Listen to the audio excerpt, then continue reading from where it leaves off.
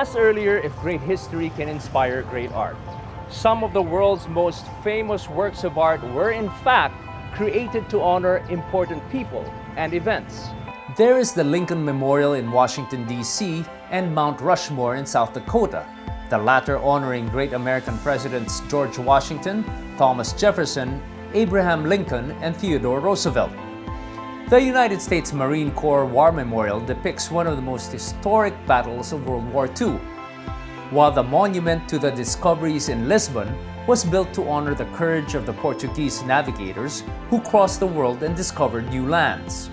Castrillo was not only an artist, he was a nationalist who loved his country. And our cities are full of Castrillo's majestic sculptures, monuments, and statues, each with a story to tell. One of his most significant works is the Spirit of Pinaglabanan, which was built to commemorate the heroism of the Katipuneros who started the nationwide revolution in San Juan del Monte. His People Power Monument in EDSA celebrates the historical event in 1986, which was hailed as a non-violent revolution that inspired other such revolutions in other countries.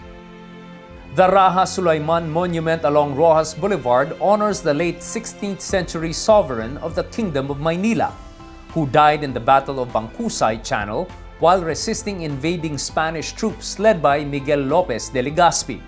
The Cebu Heritage in the Parian District in Cebu is a tableau of Cebu's history in a three-dimensional form.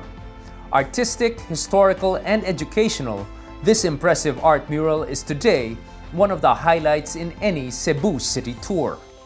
The Gat Andres Bonifacio mural beside the Manila City Hall showcases the life and martyrdom of the great hero from Tondo. The Redemption, Castrillo's rendition of the Last Supper for the Loyola Memorial Park, is a timeless creation that transcends generations.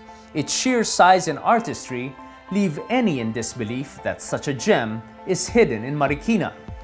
Castrillo's works depicting historical events in Cavite like the Tejeros Convention and the Battle of Zapote Bridge reveal how his art flourished in the province he chose to consider his home.